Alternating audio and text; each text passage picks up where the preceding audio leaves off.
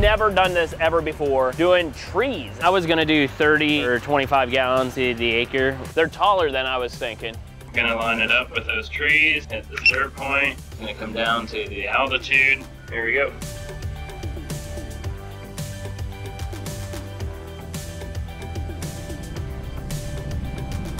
Never seen that before. That looks really good.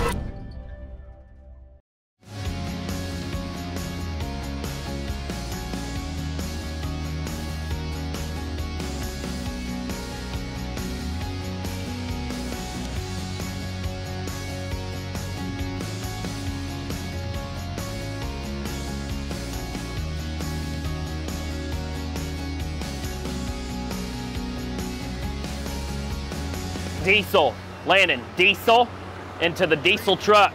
A little joke there. I put gasoline in this here truck one time. This is embarrassing. I'm gonna put it on here. Dumb. We stopped at the gas station on the way down here. I got a diesel truck and I put gasoline in it.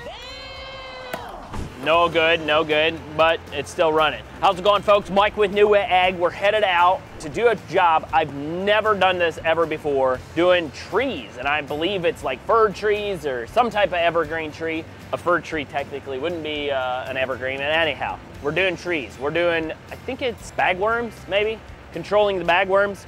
We'll get more information when we get there, but got to the shop this morning. The rig was still dirty from fungicide when we were in Kentucky. If you guys didn't see, I don't know if those videos are out or not, but we went to Kentucky, set some records down there using T60X, covering acres that I don't know that anybody else has ever covered that many acres in one day off of the NuWay Ag trailer running 2 drones. But got to the shop, had to clean out the tanks a little bit, had to swap out some drones. Some drones were already stored away, so I threw those up top. But now at the gas station, gonna get fueled up, then we're gonna go meet the client out at the location, and no idea exactly how it's gonna go.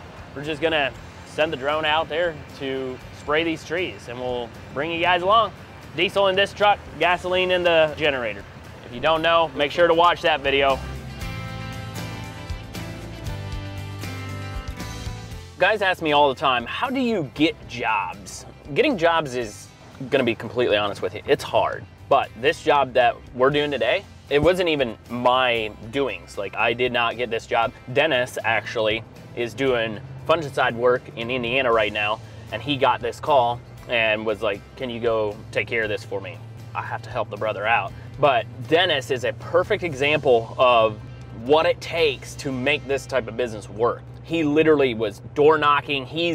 Everybody that he gets to talk to, he's either giving a card, educating them on his drones, how they work, and it's talking. It takes talking to people to make this business work. If you're just gonna think that you're gonna buy a rig and you're gonna have it sitting in your driveway and people are gonna call you, it's probably not going to work for you. I'm actually gonna give Dennis a call and see how the running is out there. Yes, sir. Hey, Dennis. I'm headed out here to take care of this spraying job for you this morning. Yes. Wanted to see how's the running been out there. It's going pretty good, you know, little issues here and there, but nothing major, so. Nice. Yeah. Alrighty, sounds good. I just thought I'd let you know I'm headed out here. I'm gonna have no clue what I'm doing, of course. I've never sprayed trees. Have you sprayed trees? Yep. What? Best way is just go around the boundary, manual plus the thing, or just build it on your map, doesn't matter, and then manually control the elevation. Okay.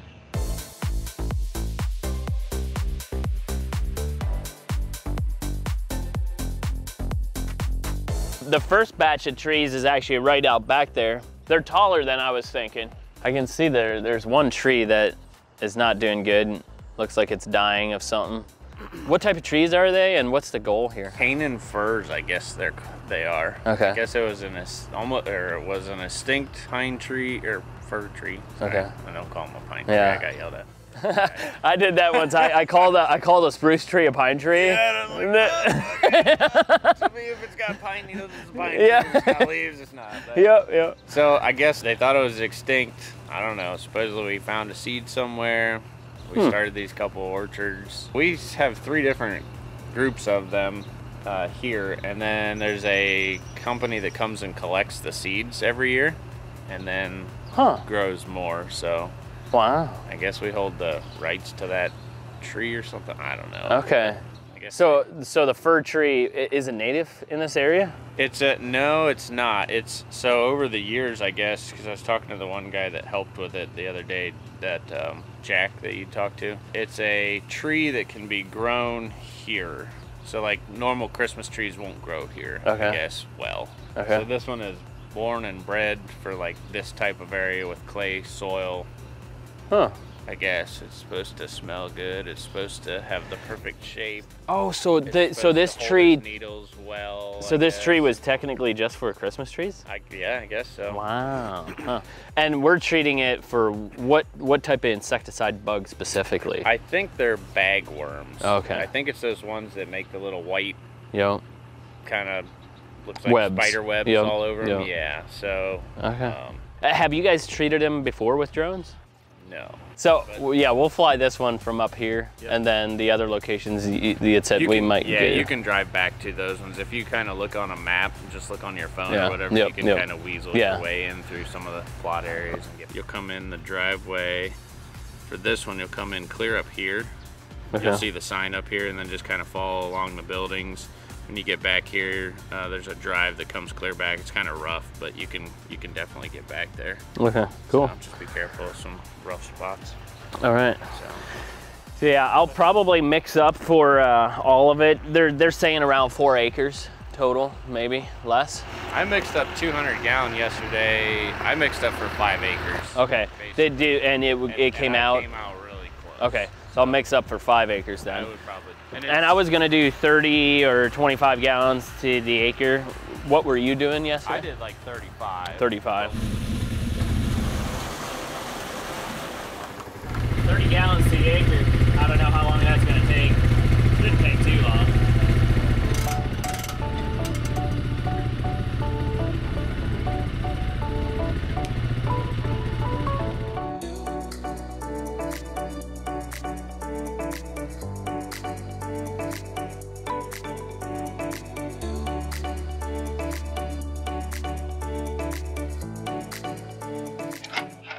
Alrighty.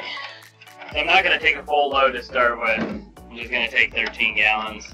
Obviously going to be watching my FPV a lot. Here we go. Aircraft preparing to take off. Point recorded. That thing sounds so good. A nice little group of pine trees there. See, there's one dead right there.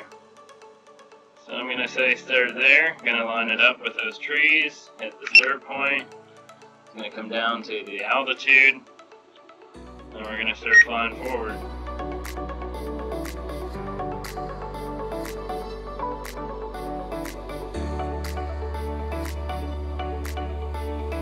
Oh yeah, it's blowing it down in there. There's a rainbow. Never seen that before.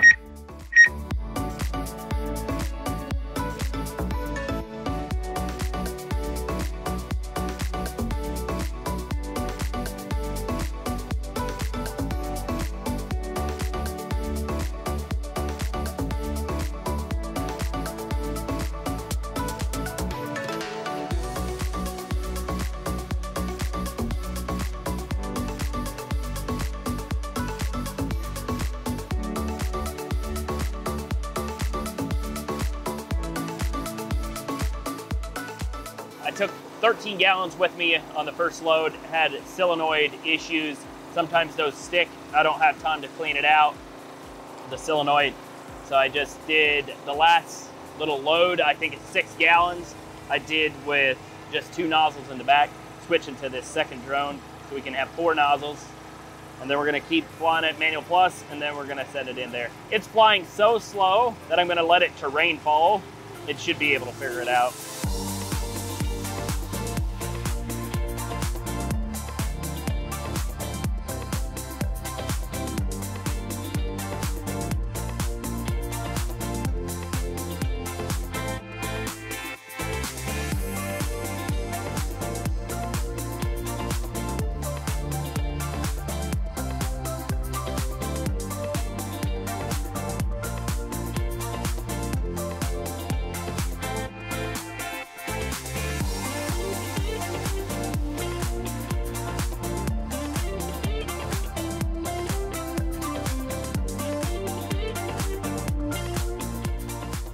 The reason I'm doing manual plus and altitude terrain falling is so I can get my acres. That's nice. So that was 2 acres.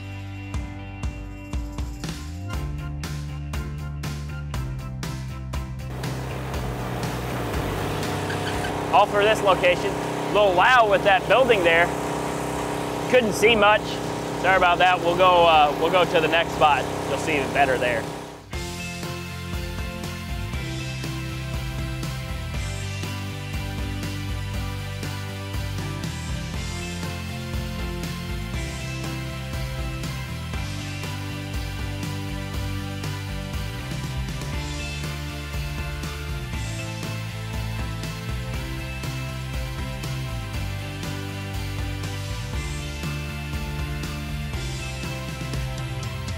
Having this FPV camera this good, you can tilt it down. All right, got the boundary. There we go. Little tiny plot, hit end, hit save field. We do that. Let's come in here, change this, suck it in some. Yep, just like that. Save, save, hit use. 30. Let's bring this down. Light speed, yep, start. Here we go.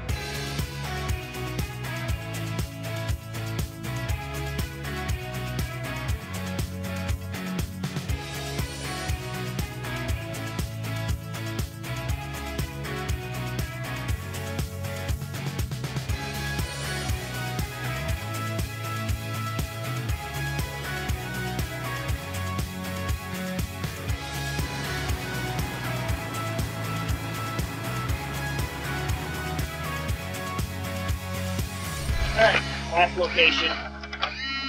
Shouldn't take long at all. Gonna come in here, go to manual plus. Got all the parameters in there. Good to go. Go ahead and take it off.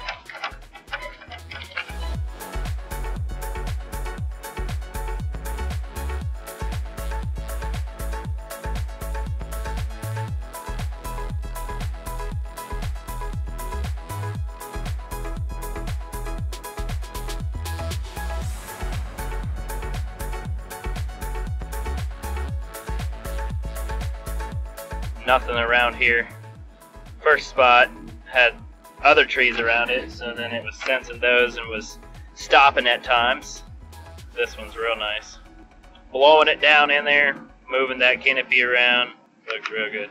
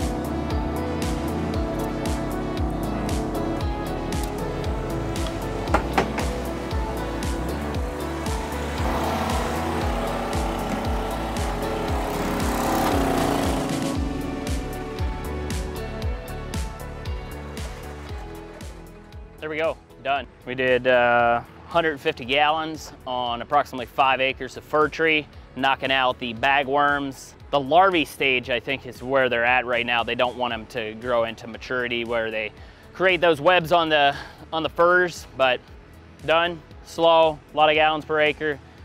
It's cool. This is the only way they could have done this from the top down. Running the 60-liter tank on the T60, which is 15.9 gallons, and then we have 4 nozzles, front and back. Had some issues first thing this morning with one of the drones that had a solenoid stuck. So I got to clean that out. Actually, here on the last field, literally the last run, I had to go to alternate mode to only run the 2 back nozzles because another solenoid stuck. Don't know what the problem is. We have had some issues with these solenoids for some stupid reason. Don't know why, but we're gonna get that fixed. We're gonna wrap it and call it a day. Hit that subscribe button, give it a thumbs up, share it with your buddies. We'll see you guys on the next one.